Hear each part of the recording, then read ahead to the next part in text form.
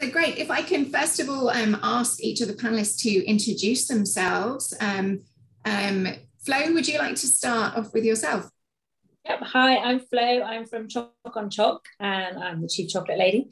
And we make things in chocolate that look like they are real in real life. So we have chocolate 5 a day, vegetables, and things like that. So you may have seen our products around, but we just love chocolate and we love making people smile. Fantastic, great. And Rosie and John? Hi, we're Rosie and John from Eden Treat Collection. We've been with Yumbles for about 7 years now, and we work with lots of lovely independent producers of vegan and gluten-free chocolate, nut butters, and other delicious items across the UK to curate hampers, which we personalise and send out all over the country. Great, fantastic. And Carolyn? Hi, I'm Carolyn. I'm from Mademoiselle Macaron. Rachel, you may hear a baby crying in the background.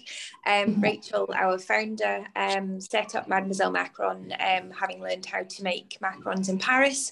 But she's currently off on maternity leave. I say off, she is in the building with small baby. But yeah, we've been on Yumbles a few years now. It's a fantastic platform, and we're really lucky to be selling with you guys. Great, fantastic. Well, welcome to you all. And certainly all of you have been on Yumbles for quite some years. We were trying to remember earlier. I know John and Rosie, you mentioned 7 years on Yumbles, and Flo, I think it's getting on for 3 to 4 years. And Karen, I wish I could remember, but it's definitely a good 2 or 3 years with Mademoiselle Macaron. So you've all not only experienced online, but particularly on the Yumbles marketplace too. So perhaps if we can kind of kick off, with each of you sharing over the years, obviously your business has really evolved online. As I said, you've had a few years, each of you, selling online now, and certainly had great success with it. So perhaps if we can start by you each sharing what for you is kind of one key kind of factor or lesson that you almost wish you had known when you first started out, that, you really feel has really contributed to your success selling online. Again, Flo, do you want to kick off? Sure, yeah. I mean, we started our business 19 years ago, so we did have a website right at the beginning. And one of the things I do wish I'd done was better photography. I know it's something we're going to cover later, but it's really important to get the product across. And I actually went about it more from a kind of trade perspective, like here's a box, here's a picture of my chocolates. And it was very flat. And it was probably only about in 2013, probably, that we really suddenly changed everything. And I have to say, sales just changed dramatically. People kind of felt so much different about the product. They could understand the product. It wasn't just a sort of flat picture. So I think it's really, really important. But one other thing I would also say, although it was only one lesson, is delegate. Always delegate and ask for help, and don't feel like you have to have a massive team of people around you to do things. You can outsource lots of things, and actually that's a much easier way to do it. And you're not always stuck with people, especially when you're just starting something. You don't really want to have loads and loads of people to pay on a payroll and then an HR drama. It's actually much better to have lots of people outsourced. They know what they're doing. That's why they do that role. So understand your limitations is definitely one. Yeah, it's so hard to do. So hard to do when you're starting your business. You're trying to do everything, control everything. So that's really great advice, to kind of outsource to specialists and you focus on what you're best at. Perfect, thank you. And John, Rosie, how about yourselves? Your business obviously has many parts to it, but from your online selling experience, what for you is something you kind of wish you'd nailed earlier on, or perhaps something you really learned along the way that you wish you'd known earlier? I think for us, it's no underestimation to say that when you start out a small business, it becomes your everything all day, every day. And I think the advice I would give is make sure that the problem you're trying to solve is something that you want solved for yourself. So create something that you would buy for yourself, that you would really look to enjoy, and be passionate about it. And for us, in doing that, we created something which naturally filled a space in the market. And I think had we not done that, we would probably have suffered from the lack of sleep by now. And the second thing, I think I would agree with Flo, photography made a massive difference for us. About 3-4 months in, we really invested with a good photographer, and our sales changed from there on inwards, really. Yeah, you certainly both have great photography, as do you, Carolyn. So And you mentioned there around the product range, obviously it's always so fundamental, and the old business adage is so easy to forget, but it's actually make sure you're solving a very real problem, fulfilling a very real need, and doing it, you know, obviously in a special, unique way. So so that's interesting to hear that you know, really kind of landed on that and have doubled down. It's very easy to kind of do lots of different things, but you've really kind of honed what you're feeling. And Carolyn, how about Mademoiselle Macaron? What's kind of a key kind of lesson that you attribute to your success and you kind of wish you'd known perhaps earlier? I think sort of from my point of view, I think, you know, when I've discussed it with Rachel, it's knowing when to say yes and no to things, knowing that you can make things actually, you know, achievable. When a customer says, you know, can you make me 1,000 macarons in this really specific color to match something, it's knowing whether, one, you can do it, and sort of managing those expectations, knowing when to say no to something, I think is something that, you know, we're all aware of in business. You know, you never want to say no. You never want to turn it down. Like you were saying, John, you know, when it is a small business, you sort of want to say yes to everything because you don't know when that next order's coming in. But knowing when to say yes, knowing how to manage those expectations and sort of maintaining the customer service level, I think is something that we kind of wish we'd known when we started out. Yeah, great. Okay, perfect. And then photography, and Flo and John, Rosie, you both kind of really herald that as something. And so Flo, when you say you're a bit trade focused originally, so what you mean by that is kind of the product on a stark white background kind of approach, and you've kind of moved to more kind of simple but effective lifestyle approach. Is that right? Yeah, definitely. Yeah, so it was definitely a move towards lifestyle. It was adding kind of elements of putting my hand into the picture so that you could kind of get you almost, somebody else might feel like they were reaching into the picture, but also putting it in a situation where they could imagine using it. I know it's food, but when you're having a party, you know, obviously it's the same with macarons and things, you can put them in beautiful displays, and not everybody's got our creativity and our sort of visual, you know, we do what we do and a customer just goes, oh, that's lovely, I'll buy that potentially. But if they then see it and they go, oh, I could display it like that, and that would look so lovely when we have a baby shower or when we have a birthday party, then people, they buy the picture rather than, and then the product is kind of like almost an afterthought in that sense, because you're just buying the situation, you're buying what you want. And I remember many years ago being inspired by Emma Bridgewater's catalogues and the way she displayed all of her china, and you know, it was at a trade fair. I picked one of those up and I looked and I thought, yeah, she makes that look really interesting. Yeah, she does have the pack shots essentially, but actually the lifestyle shot makes me want to dress my table like that and put all those plates over it, and you know, dresses and so on. So it was really I learned it from looking at how other people did things in their kind of catalogues, and went from there and just messed around until I got it right. And we did use a photographer initially, but as the phone and light and everything has got so much easier to sort of manage yourself, I would style them and he would take the photo. Now I kind of do a lot of that myself. I love that part. And when you get the shot and you know it's worked, then that's kind of amazing. You know you're going to sell a lot of that product. Well, yeah. Oh, fantastic. We've got Lottie joining us. So Lottie from Lottie Shores, how are you doing? Hi, I'm so sorry. I've been trying to get in, but I'm in now, so I'm sorry. Not at all. So welcome. I'm glad we've only recently started. So welcome, Lottie. Do you want to just briefly introduce yourself? Yeah, hi. So I'm Lottie Shores. We're craft bakers and we're based in West Yorkshire, and we bake all our lovely treats here, and then we do lots of food gifting with with yourselves at Yumbles. Perfect, great, good. So we were just talking about photography and sharing that one of the factors that everyone here is definitely kind of called out was how photography was quite transformative for them when they kind of nailed it. And Flo was just sharing how, you know, having kind of a more lifestyle looking image. So Flo, what you mentioned is definitely something that we recommend. You almost want kind of your lead visual, your main image to be that kind of more interesting, engaging, appealing lifestyle shot. And then what we always recommend, and you touched on it, is additional images. Once they're then having a closer look, you want to then show the customer, how does it come? What format does it come in? And give them all the more kind of packaging and different angle shots. And that's definitely something that I think all four of you do very well. You'll have a very attractive kind of lead images, and then you have additional images showing them the packaging and everything else they need to know.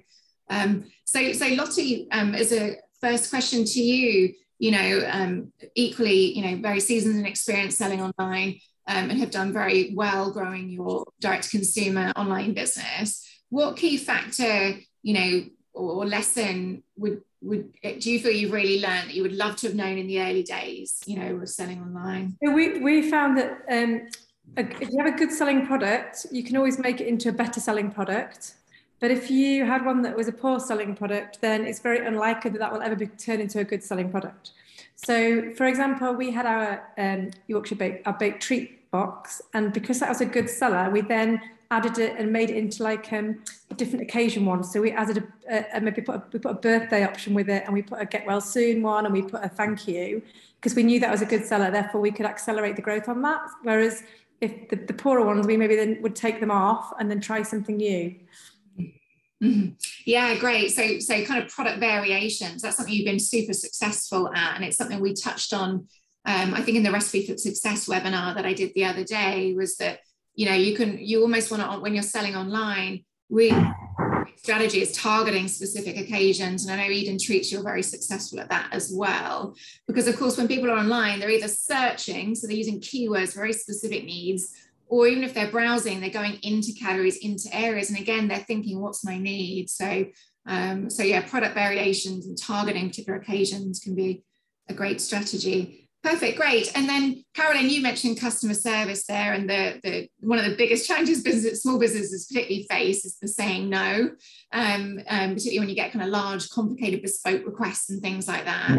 It's very hard to say no to, you know, potentially large order, but the complexity maybe sometimes doesn't make it worth it. So each of you, when it comes to customer service, what for you are some kind of principles that you follow? I guess, how much priority do you place on customer service, and what are some important principles that you've learned work well when it comes to helping, you know, customer service for consumers, obviously a bit different needs to business customers.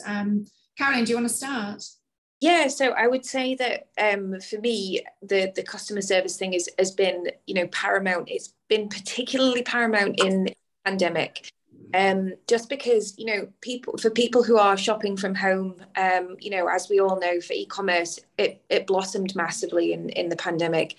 But at the same time, those people weren't necessarily having any other contact with somebody. So a friendly voice at the end of the phone, you know, an appropriate tone in an email, and empathizing is the most important thing. And we do set stall on providing the best customer service we can. We went over 5,000 Trustpilot reviews back in March, which we were super proud of. And we've maintained a 4.9 star review on there. It's incredibly important, because that is the lasting impression that a customer has, whether they've had to contact you with an issue, whether they've contacted you with a question. It's incredibly important that you offer a fantastic experience, because that does affect how someone feels about the product. You know, you can sell whatever you sell. If it's great, fantastic. But if it's not, and the customer service doesn't match up with that, it's, you know, you may as well have lost that customer, because they won't return. You know, if they have a good experience, they're more likely to return or more likely to recommend you. Yeah, absolutely. It's the not returning, it's the noise that can happen publicly, and it's also the cost of that interaction, right? It can go on and on if they're not happy. So it's kind of a triple whammy if you've got unhappy customers. And Lottie, how about from your experience when it comes to customer service, what for you has been some key principles that you've learned along the way? So really, again, just listening to the customer and being quick to react to anything that's coming in, whether it's a name change or whether it's something, you know, they've got the wrong address or something like that. Just as soon as just reacting quickly is key.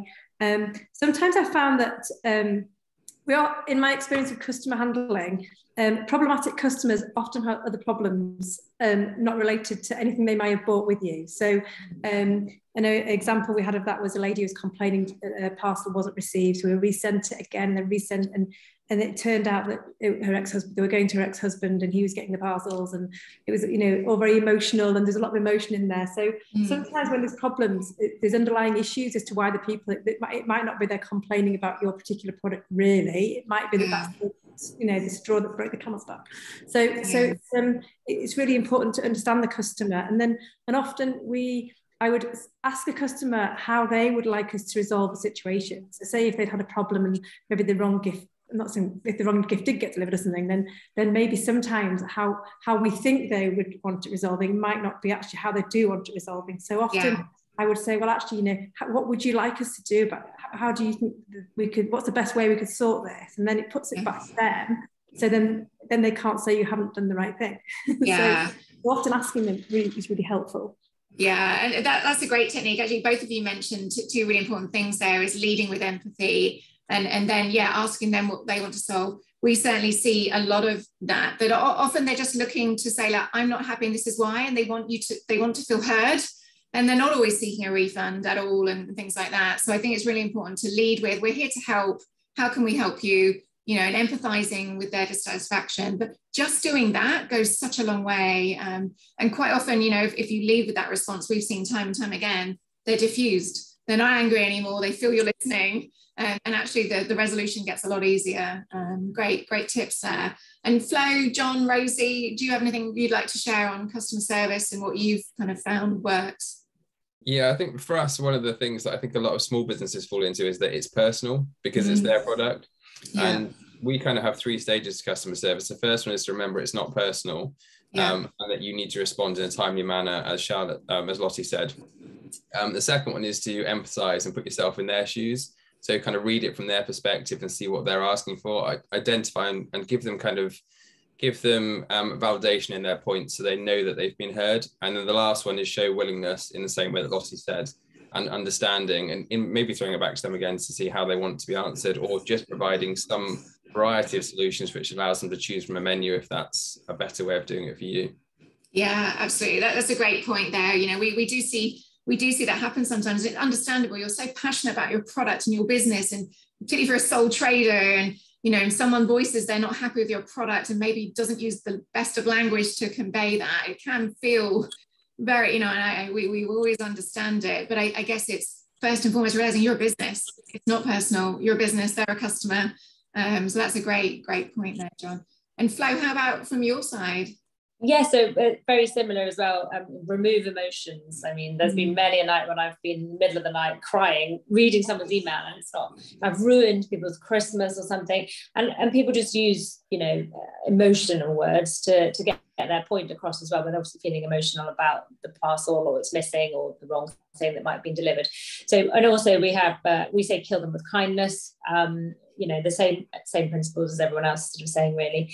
And, you know, we know that these things go wrong sometimes, and a lot of the time it can be a postal issue rather than a product issue. And I think sometimes reviews, unfortunately, end up being a postal issue rather than a product issue. So we always try and kind of make sure we send their preferred way if we're having to do a resend. So if actually they just don't like Hermes or Every or DPD or whoever it is, we'll go to the Royal Mail and post it for them that way. So we try and keep everybody appeased, and we often put in a little extra chocolate or something. And obviously we're all selling food, so we're trying to sweeten them up in whatever way we can. But yeah, emotion, trying to get the emotion out of it and not take it personally. When you're working like crazy, it's quite hard sometimes. No, absolutely. Catch you at 5 p.m. on a Friday. Okay, perfect, great. And we touched on a little bit of photography, but how about in terms of the focus and investment and lessons that you've all had in terms of your actual listings, your product information and your photography, I guess, what you've learned, you know, what's been your approach to that? Have you invested a lot of time and energy in considering how you're listing your products? What tips and tricks have you had to do with that? Lottie, do you want to start? Yeah, sure. So, I mean, really, with the photos, we do invest a lot of time and and money into that. The really things like, don't put things in the photos like props that sometimes they can't buy, because often the customers think they can buy them. So I had one this morning saying the bunting's amazing in your Jubilee picture. You know, where can I buy it? Something, oh crikey, that's not for sale. Or people have put, like, if you have a wine glass in with a bottle of wine, they sometimes think they can buy that, as what that comes with it. So it's been to learn over the years that actually not put things in there that they can't, that doesn't come with it, and also to make the picture not look, just make it realistic. So not make it look like it's jam-packed full of product if it isn't. Just make it realistic. So you're managing the expectations, and they're not getting something that they think they're not getting. So. And then the other point I would say is that after an event, really quickly to take things up, to update your store online, because there's nothing worse than going on after Mother's Day and seeing a Mother's Day, picture on there. Or if you're looking for Christmas in March, Christmas is popping up, but something hasn't been taken offline from December and things. So that's quite key. That's my 2 bits of advice. Yeah, perfect, great. And John and Rosie?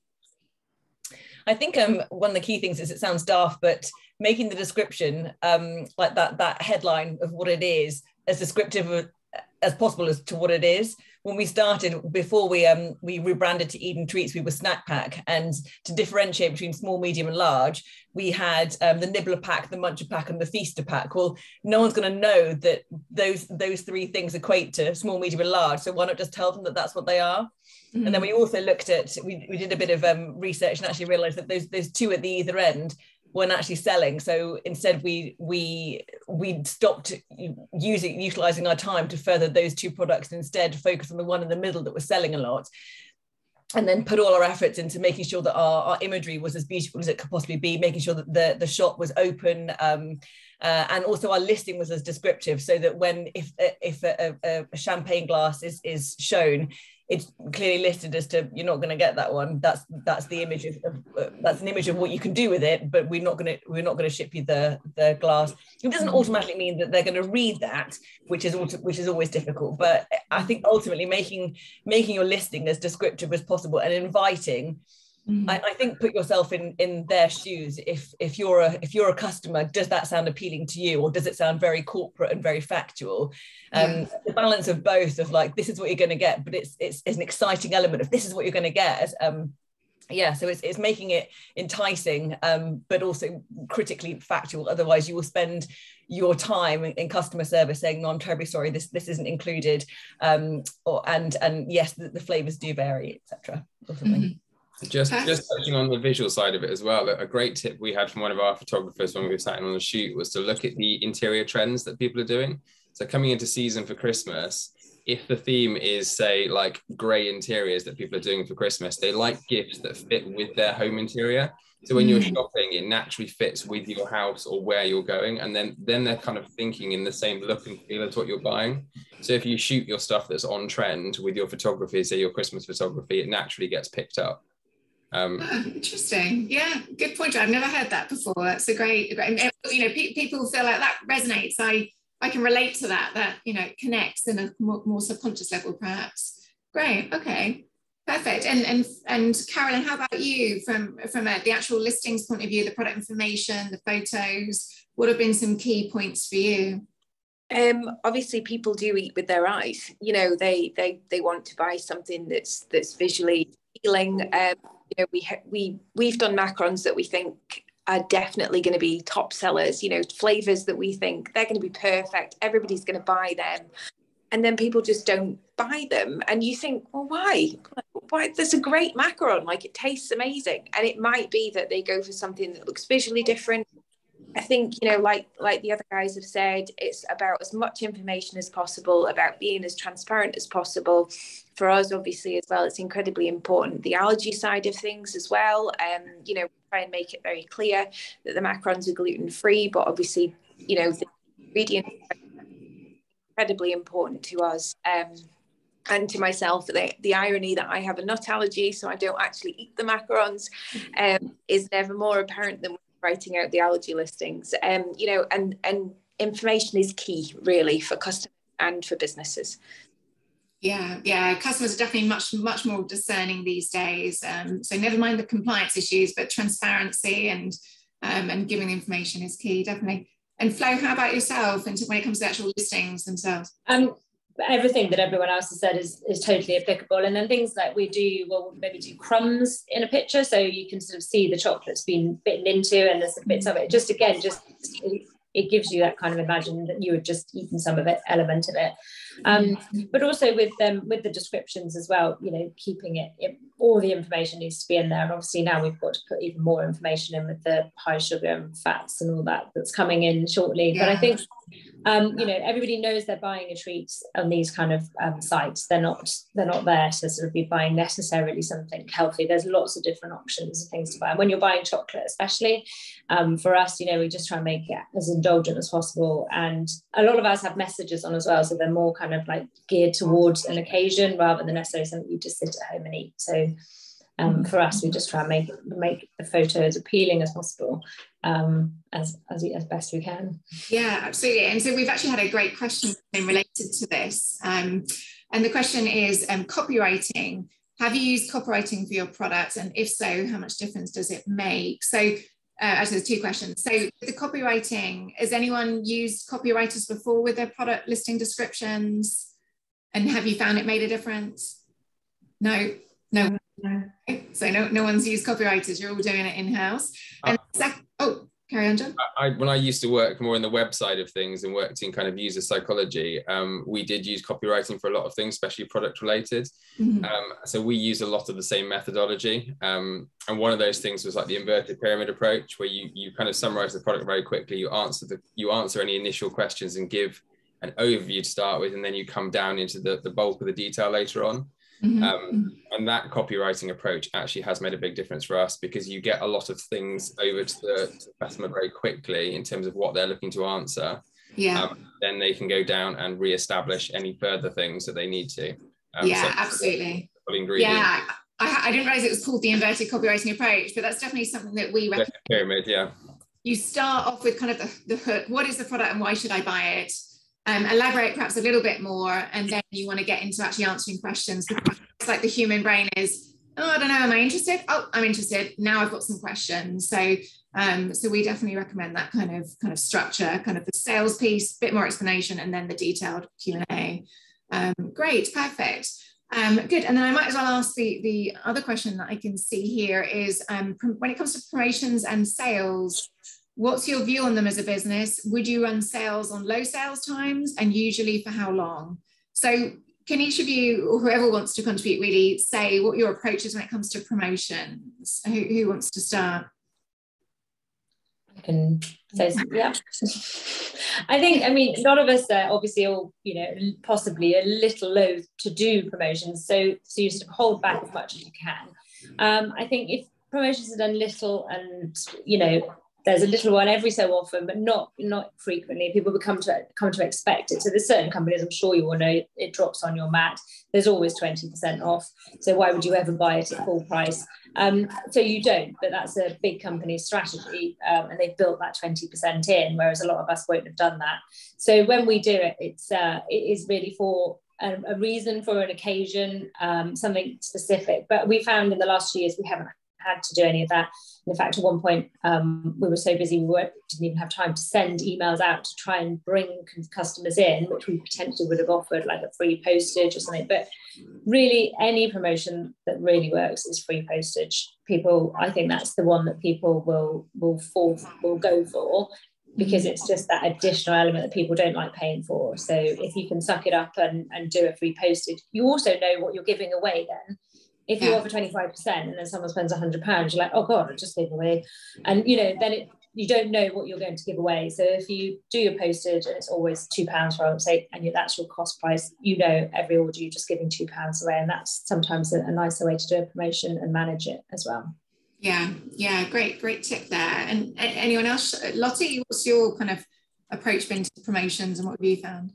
It's interesting because at the busy times, and we're busy, you could argue that you're busy anyway, and you've got to, so actually that's probably not the best time to do promotion, because you don't want to be discounting when you're busy anyway. But then it's just trying to, how you drive new traffic, isn't it? And it was interesting because when I did, when you do promotions, it's like just trying to understand where the traffic's coming, understand more about it, where the traffic's coming from, and then how,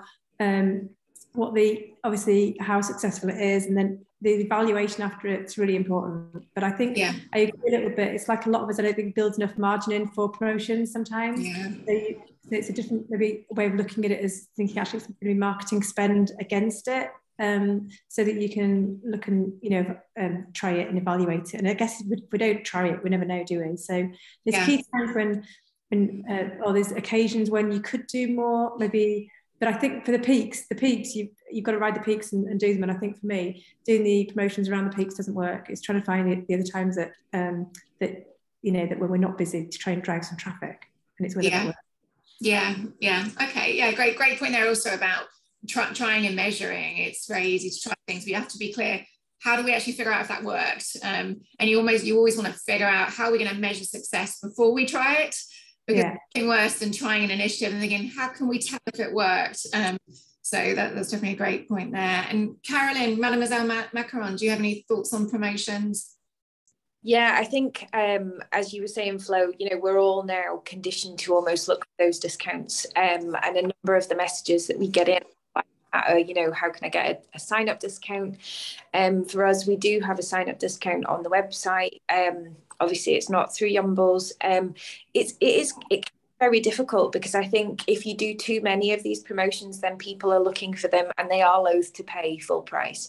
Again, I think, as Lottie was saying, trying to drive that traffic at those non-seasonal times is important. We know that we've got busy times around, for example, Valentine's Day, Mother's Day, Easter, but it's those quieter times where we could do with that traffic driving to us. So we've done a number of sort of collaborations, things like Father's Day last year, we went to the local business. We're doing so again here. So I think it's about sort of being clever about promotion as well.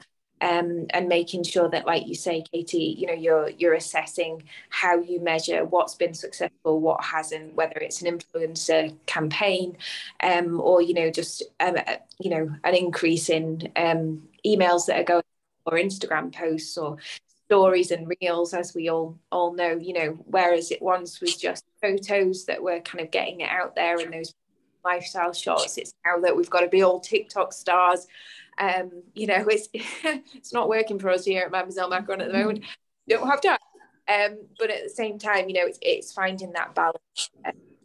Important. Yeah, great, perfect. And Rosie, John, how about your kind of take on promotions and what you've found? I think they can be quite tricky, because they can devalue a product as well. So if you half the price of your product, that becomes the associated value of your product sometimes. So our approach would be more probably in line with Flo's, I think, where you're reducing the barriers to entry. So things like free delivery, or if you can do free returns, that's not always ideal with food stuff, but things like that. Often the consumer's already made the psychological decision to make the purchase. So if you can give them that extra incentive because they're already looking at the product by reducing their barriers or reasons as to why they wouldn't buy it, then that can actually go further than taking 20%, 30% off your product. Mm-hmm. And it also makes it easier for you to sustain it. The other thing we tend to do is, again, look at the low peaks for promotions, because at those times in some places, you can improve your position within popularity algorithms. So when you do hit the peaks, your product's seen as being more popular. And then when you're charging your normal price, you're receiving more sales anyway. Yeah, perfect. Great.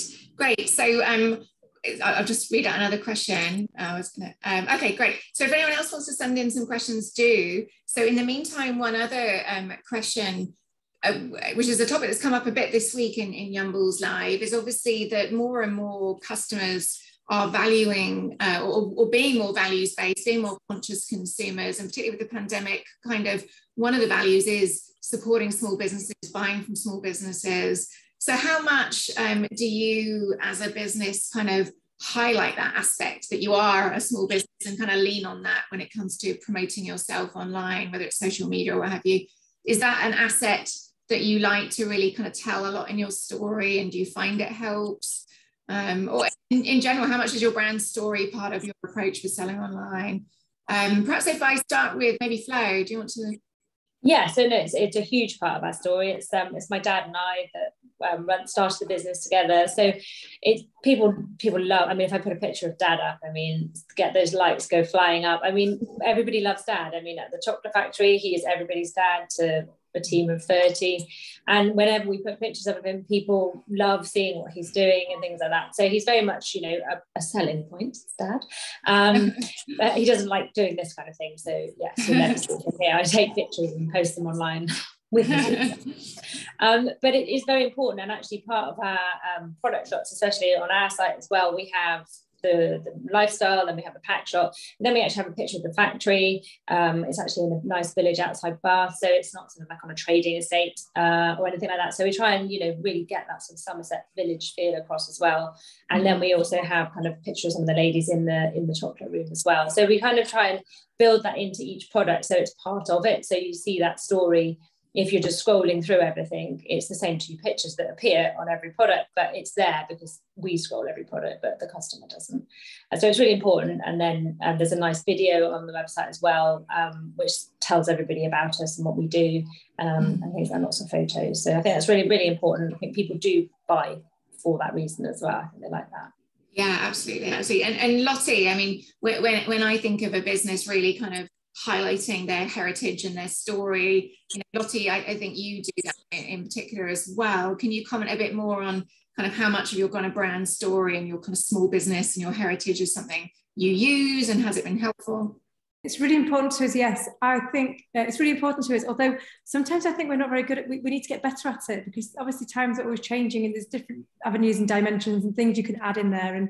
And one of the things we're finding is there's so much competition out there these days, and it's really important to get your story across. And there's, you know, there's people like there's companies using robots and things, and we've got, you know, we're real people in a real, you know, warehouse packing real biscuits and we're baking them, and so to get the message across that actually we're not mass producing, we're craft, we're scratch baking, we're not using premixes, you know, there's so much to get in there. But in terms of sustainability now, so we are introducing more products where we can reuse them. So we've just done like a little, it's actually a wash bag, but it's a travel treats bag, and it's got treats in, so afterwards the gift can be reused. So in terms of sustainability, we're always looking at, like, our packaging can be recycled. We've got cornstarch windows in the fudge, so they can be recycled. So we're doing all these really good things, but now we need to tell more people, maybe shout about it a little bit more, because we've always done good. We always do what we think is the right thing, but we don't necessarily shout about it enough. Yeah, right. It's good that you said that we come across as being very good at that. But at the minute we're going through the big court process, and so we're looking, you know, at that as well. So that's going to be really help us to be able to shout about and identify things that we're doing and how we can do things better as well. So we've got a lot to talk about, and I think probably everybody, all of us as independent producers can always do better and tell our story better, because there's always something else we can add. It's just not about sometimes to do everything, but that's how I feel. Do a good job, but I think we could still do better. And it's certainly, you know, it's one of the biggest, I mean, you've all got many assets, but it's such an important competitive advantage that you have compared to obviously bigger businesses, and it's something that customers really value, is the small business story and the people behind the brand and all of that. You know, that really is a massive competitive advantage if you can find a good way to bring that to the fore. And Carolyn at Mademoiselle Macaron, obviously the name, the brand, the lovely photo of Rachel on a bike. Can you tell us a bit more about, you know, how much you lean on your brand story and the fact you're an artisan business? Well, it's something that actually we're sort of quite aware of. We're actually about to do a bit of a brand rejig. Everything's, you know, going to remain the same in terms of how we're doing things, and the name's going to remain the same, but it'll be a slightly new look. It's been something that's been, you know, in Rachel's mind for a wee while. You know, this started off with her at a market stall in the grass market, you know, making the odd macaron for friends, and then sort of finding that there was this market for it, you know. So it was Rachel in her kitchen. It's now 25 of us here in the building. A lot of our issues is the fact that our staff are fantastic, but they're all camera shy, you know, and it's being able to shout about it. We are, whilst we have so many things that we could shout about, the staff as a whole, because we're all working hard, we don't necessarily have the time to do that, but we do lean on the fact that, you know, the recipes that have been developed are based on, you know, French recipes. And when Rachel first started the business, very much, you know, French macarons with Scottish banter, which, you know, for a lot of people they didn't understand. And as e-commerce has driven, you know, it was very much kind of Edinburgh based, so there was that sort of tongue-in-cheek Scottish approach. I would love to see that come back, but it doesn't always translate as we would like. So, you know, it's something that we're aware of, and we do try and plug the fact that, you know, we've got it on our website, have it on Yumbles. This was, it's just grown a little bit now, and we're really lucky that it has. Yeah, fantastic. And John, Rosie, do you want to add anything to that topic? I think for us, we're a little bit different in the sense that we've been fortunate enough to support lots of other independents in what we do. And our ethos and kind of strategy has always been to give them a platform and a showcase for the really great products they do and bring them together with others that actually match it. And during COVID, we were really fortunate. We had about 3 or 4 different companies that came to us afterwards where their distribution channels have been cut off, and they'd said, actually, thanks to you guys, we managed to stay in business because we were so fortunate to receive the trade we did. So for us, that's the rewarding part. And we do try and shout about that because every single one of these independent brands has a really great story. Yeah. And for us, that's what makes it exciting. That's the passionate part for us. And that's what we always did. And that's what we enjoyed. So we brought those products together and put them in a box, essentially. Yeah, and I think you do make that point on both your shop profile and in your product listings too, that you're very much kind of curating fantastic independent produce. So great. Okay, well, I'm just conscious that we're out of time, and I know you're all busy people, and I'm sure everyone watching has also got to run off too. So that was a fantastic session. Thank you so much to Lottie, Flo, John, Rosie and Carolyn for sharing your rich experience. I could talk to you for hours, but I won't, I promise.